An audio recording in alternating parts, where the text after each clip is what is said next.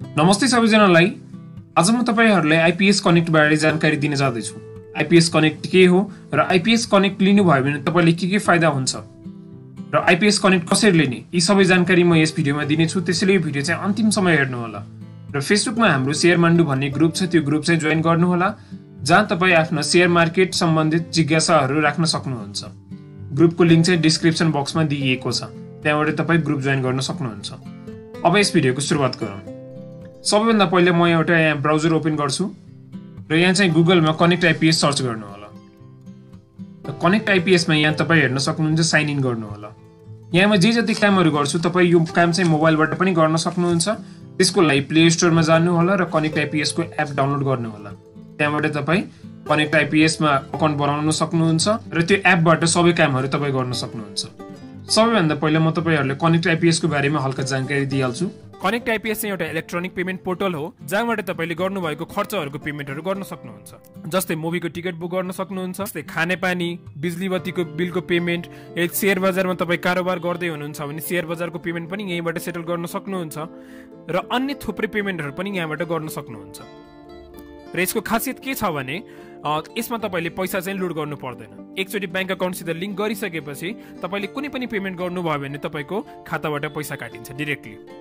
तर हाम्रो नेपालमा भएको अन्य पेमेन्ट पोर्टलहरु छ, जहाँ तपाईले सबभन्दा पहिले पैसा लुट गर्नुपर्छ आफ्नो वालेटमा, त्यसपछि मात्र तपाई त्यहाँबाट पेमेन्ट गर्न सक्नुहुन्छ। तर यो कनेक्ट आईपीएस मा चाहिँ तपाई डाइरेक्टली पेमेन्ट गर्न सक्नुहुन्छ। र यो कनेक्ट आईपीएस चाहिँ नेपाल क्लियरिङ हाउसले ल्याएको सर्भिस हो र यो चाहिँ राष्ट्र बैंकबाट इजाजत प्राप्त छ। र हाउ इट वर्क्स, यसमा चाहिँ सबैभन्दा पहिले तपाईले क्रिएट एन अकाउन्ट गर्नुपर्छ, अकाउन्ट बनाउनु पर्छ, त्यसपछि आफ्नो बैंकलाई चाहिँ लिंक गर्नुपर्छ र त्यसपछि तपाई पेमेन्टहरु गर्न सक्नुहुन्छ। Member banks and the financial institution, तपाई बैंकहरुको नाम यहाँबाट हेर्न सक्नुहुन्छ। तपाईको जुन बैंकमा खाता छ त्यो बैंक अकाउन्ट चाहिँ यहाँ लिंक गर्न सक्नुहुन्छ। र यो कनेक्ट आईपीएस बाट कारोबार गर्नको लागि तपाईले तीनवटा काम गर्नुपर्छ। सबैभन्दा पहिला enrol as a user, account बनाउनु पर्यो। दोस्रोमा चाहिँ बैंक अकाउन्ट लिंक गर्नु पर्यो र तेस्रोमा चाहिँ एक्टिभेट लिंक्ड अकाउन्ट, बैंकमा गएर चाहिँ त्यो खातालाई चाहिँ लिंक गर्नु पर्यो। त्यहाँबाट तपाई थुप्रै पेमेन्टहरु गर्न सक्नुहुन्छ, जस्तै भोज डिल्सको भयो, ट्राभल्सहरुको भयो, अरु थुप्रै पेमेन्टहरु यहाँबाट गर्न सक्नुहुन्छ। त्यसैले मलाई चाहिँ यो आईपीएस कनेक्ट धेरै राम्रो लागेको हो र यसको फिचरहरु पनि राम्रो छ। यसको ट्रान्ज्याक्सन लिमिट चाहिँ धेरै नै छ, जुन चाहिँ अरु वालेटहरुमा तपाई पाउनुहुन्न। म्याक्सिमम अमाउन्ट पर ट्रान्ज्याक्सन एकचोटीमा तपाई यदि वेबबाट गर्नुभयो भने, यो वेबसाइटबाट गर्नुभयो भने 10 लाख सम्म गर्न पाउनुहुन्छ। त्यस्तै एपबाट गर्नुभयो भने 50,000 सम्म एकचोटीमा। ट्रान्ज्याक्सन पर डे काउन्ट, एक दिनमा 100 वटा ट्रान्ज्याक्सन गर्न पाउनुहुन्छ।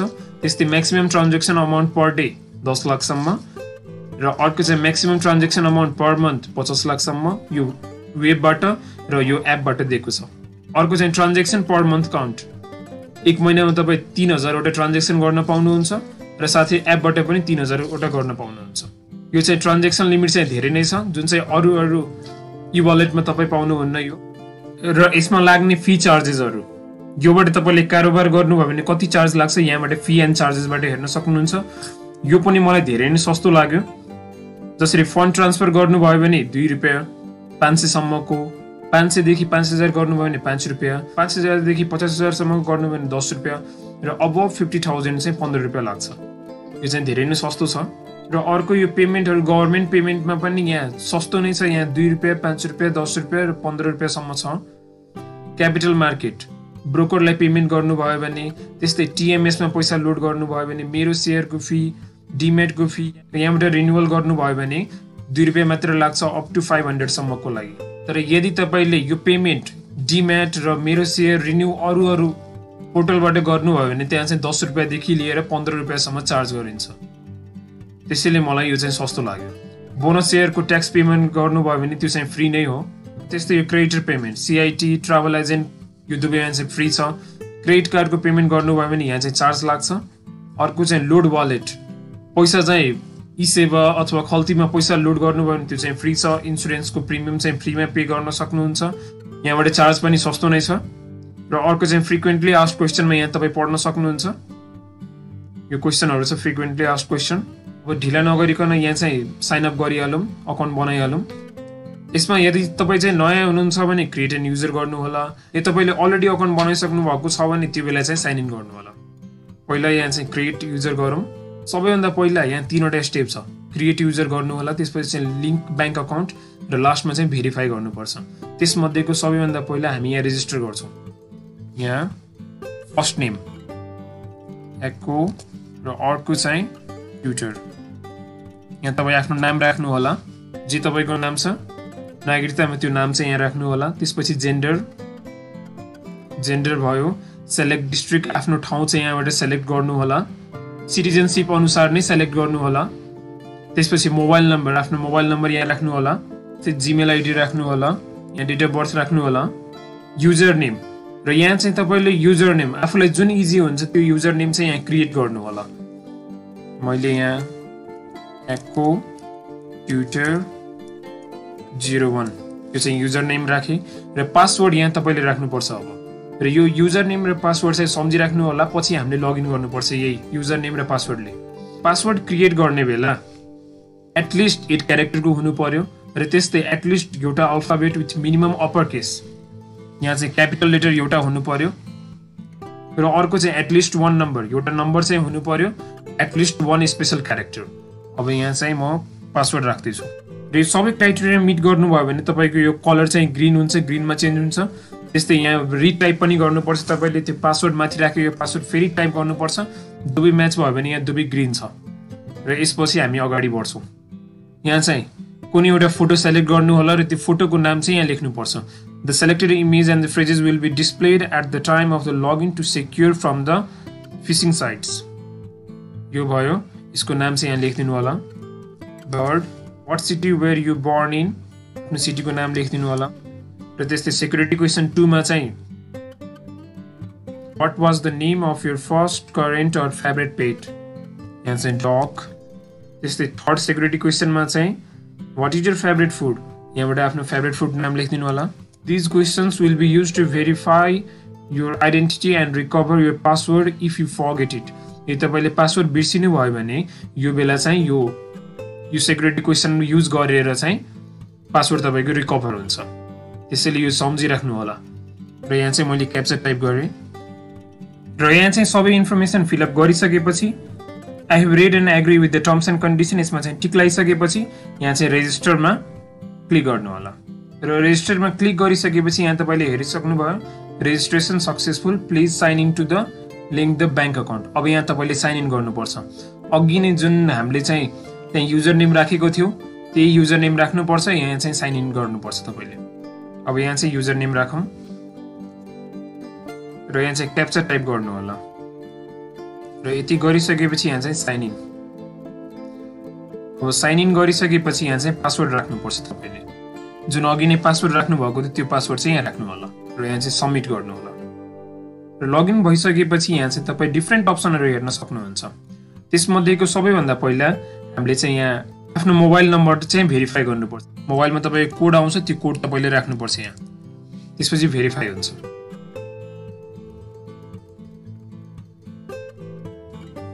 मोबाइलमा कोड आइसकेपछि त्यो कोड चाहिँ यहाँ राख्नु होला अनि त्यसपछि भेरिफाई गर्नु होला मोबाइल नम्बर भेरिफाइड भयो अर्को चाहिँ इमेल जुन तपाईले इमेल राख्नु भएको छ त्यो इमेल चाहिँ गेट कोड फर इमेल जुन इमेल तपाईले अघि नै राख्नु भएको थियो त्यो इमेलमा चाहिँ कोड गएको छ अनि त्यो कोड चाहिँ यहाँ राख्नु होला त्यसपछि तपाईको इमेल पनि भेरिफाई हुन्छ इमेलमा तपाईको कोड गएको होला त्यो कोड चाहिँ त्यहाँबाट टेक आउट गरेर यहाँ चाहिँ राख्नु होला अनि भेरिफाई गर्नु होला इमेल आईडी पनि भेरिफाई भयो र यहाँबाट तपाई डिफरेन्ट अप्सनहरु हेर्न सक्नुहुन्छ सबैभन्दा पहिला चाहिँ बैंक अकाउन्टमा छ बैंक अकाउन्टमा सबैभन्दा पहिला तपाईले लिंक गर्नुपर्छ लिंक गर्नु भयो भने तपाईमा छ र यहाँबाट पेमेन्ट गर्न सक्नुहुन्छ त्यसको लागि लिंक अकाउन्ट गर्नु होला र यहाँ चाहिँ account nickname introduction name or the short name of the account for your easy reference आफ्नो नाम तपाईको जुन अकाउन्टमा चाहिँ नाम छ त्यो भन्दा डिफरेन्ट चाहिँ यहाँ निकनेम राख्नु होला जुन नाम चाहिँ तपाई सम्झिनुहुन्छ त्यो नाम चाहिँ यहाँ राख्नु होला यहाँ मैले राखे र अर्को चाहिँ अकाउन्ट नम्बर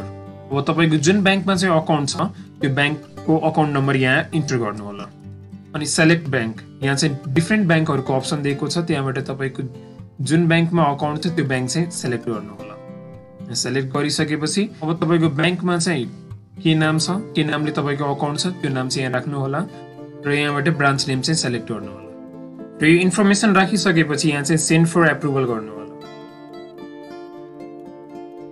र यो बैंक अकाउन्टकै लाइनमा तपाईँ यहाँ म्यानेज अकाउन्ट हेर्न सक्नुहुन्छ। त्यसमा चाहिँ क्लिक गर्नु होला। म्यानेज अकाउन्टमा गएपछि यो स्ट्याटसमा पेन्डिङ हेर्न सक्नुहुन्छ। यहाँ चाहिँ तपाईँले भेरिफाइड हुनु पर्यो र त्यो भेरिफाई गराउनको लागि तपाईँले ब्याङ्क भिजिट गर्नुपर्छ र यो स्ट्याटस पेन्डिङ छ यसमा चाहिँ क्लिक गर्नु होला। यसमा क्लिक गरिसकेपछि तपाईँ यहाँ हेर्न सक्नुहुन्छ डाउनलोड फर्म। यो फर्म चाहिँ यहाँबाट डाउनलोड गर्नु होला र यो फर्ममा तपाईँले अघि नै जति इन्फर्मेसन भर्नु भएको थियो त्यो सबै त्यसमा छ। यहाँबाट म तपाईँहरूले ओपन गरेर देखाउँदैछु र यो चाहिँ कनेक्ट आइपीएस को फर्म हो। यो फर्म लिएर तपाईँ ब्याङ्क जानु होला र त्यहाँ चाहिँ ब्याङ्कमा यो फर्म बुझाउनु पर्छ र त्यसपछि मात्रै तपाईँको यो ब्याङ्क अकाउन्ट र यो कनेक्ट आइपीएस चाहिँ लिङ्क हुनेछ। यो 4 पेजको फर्म छ। यो 4वटै पेज प्रिन्ट गरेर ब्याङ्कमा तपाईँले बुझाउनु पर्छ, तब मात्रै तपाईँको ब्याङ्क अकाउन्ट चाहिँ लिङ्क हुन्छ यो कनेक्ट आइपीएसमा। 1 अथवा 2 दिनमा तपाईँको ब्याङ्क अकाउन्ट चाहिँ लिङ्क हुनेछ। यदि तपाईँले लिङ्क गर्नु भएन भने त्यो पेमेन्टहरू गर्न पाउनुहुन्न अथवा पैसाहरू ट्रान्सफर गर्न पाउनुहुन्न। यदि तपाईँले अरू ब्याङ्क पनि लिङ्क गर्नु पर्यो भने यहाँ लिङ्क अकाउन्टमा जानु होला र यहाँबाट तपाईँ आफ्नो डिफ्रेन्ट ब्याङ्कहरू लिङ्क गर्न सक्नुहुन्छ। यहाँबाट ट्रान्सफर टु, अब पैसा चाहिँ कसकोमा ट्रान्सफर गर्ने, यहाँबाट तपाईँ ट्रान्सफर फिचर छ, यहाँबाट पैसा ट्रान्सफर गर्न सक्नुहुन्छ। ओन अकाउन्ट भनेको आफ्नो अकाउन्टमा पैसा ट्रान्सफर गर्न सक्नुहुन्छ कनेक्ट आइपीएसबाट। कनेक्ट आइपीएस भनेको वालेट जस्तै हो, जसरी तपाईँ ई सेवा युज गर्नुहुन्छ त्यस्तै यो कनेक्ट आइपीएस हो र यसमा भएको पैसा तपाईँ आफ्नो खातामा पनि ट्रान्सफर गर्न सक्नुहुन्छ। अर्को चाहिँ ब्याङ्क अकाउन्ट, अरूको ब्याङ्क अकाउन्टमा यदि तपाईँले साथीकोमा ट्रान्सफर गर्न मन लाग्यो भने तपाईँ साथीमा गर्न सक्नुहुन्छ। यो भयो। कनेक्ट आइपीएस युजरमा पनि ट्रान्सफर गर्न सक्नुहुन्छ। त्यस्तै फेभरेट अकाउन्ट।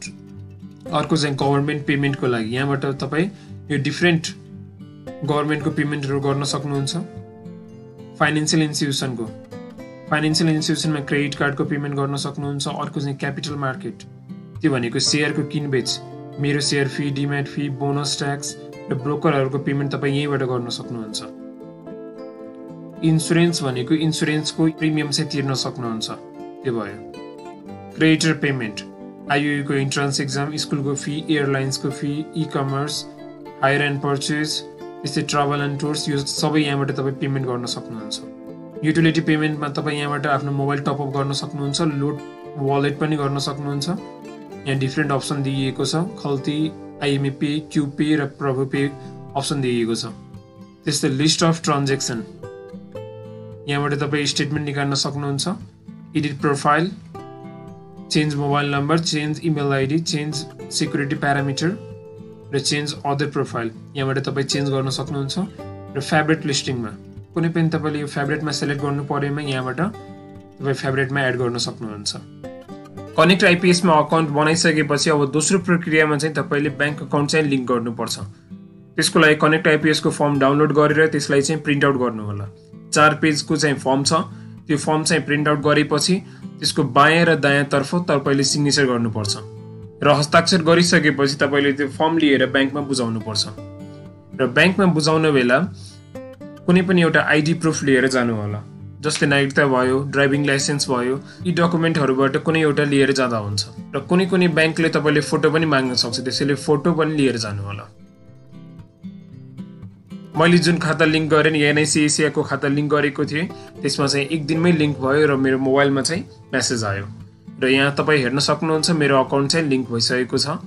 ब्याङ्क अकाउन्टमा चाहिँ म्यानेज अकाउन्टमा गएर योभन्दा पहिले यहाँ चाहिँ स्ट्याटसमा पेन्डिङ लेखेको थियो र यहाँ चाहिँ स्ट्याटसमा चाहिँ अहिले एक्सेप्टेड भएको छ। मिन्स मेरो कनेक्ट आइपीएसको खाता र ब्याङ्कको खाता चाहिँ लिङ्क भयो। अब म यहाँबाट ट्रान्जेक्सनहरू गर्न पाउँछु। सेट एज प्राइमरीमा गएर आफ्नो अकाउन्ट चाहिँ यहाँ लिङ्क गर्नु होला। त्यसलाई तपाईँ प्राइमरी अकाउन्ट सेट गर्नुहुन्छ, त्यसलाई चाहिँ त्यहाँबाट प्राइमरी अकाउन्ट चाहिँ सेट गर्न सक्नुहुन्छ। र ब्याङ्क अकाउन्ट लिङ्क गरिसकेपछि तपाईँ यहाँबाट अब पेमेन्टहरू गर्न पाउनुहुन्छ। यहाँ ड्यासबोर्डमा पनि तपाईँ आफ्नो अकाउन्टको डिटेल हेर्न सक्नुहुन्छ। यहाँ कनेक्ट आइपीएसमा चाहिँ यी सबै फिचर थियो। यहाँबाट तपाईँ डिफ्रेन्ट टाइप्स अफ पेमेन्टहरू गर्न सक्नुहुन्छ। त्यसैले कनेक्ट आइपीएस चाहिँ मलाई राम्रो लाग्यो र मलाई लाग्छ तपाईँहरूलाई पनि यो कनेक्ट आइपीएसको सर्भिस राम्रो लाग्छ होला। अन्त्यमा सबैजनालाई धन्यवाद यो भिडियो अन्तिमसम्म हेरिदिनु भएकोमा। र आगामी दिनहरूमा यस्तै शेयर मार्केट सम्बन्धित भिडियो हेर्नको लागि हाम्रो च्यानललाई सब्स्क्राइब गरिदिनु होला र छेउमा भएको बेल आइकन पनि थिच्नु होला, जसले गर्दा नयाँ भिडियो आयो भने सबैभन्दा पहिले तपाईँले नोटिफाई गरिन्छ।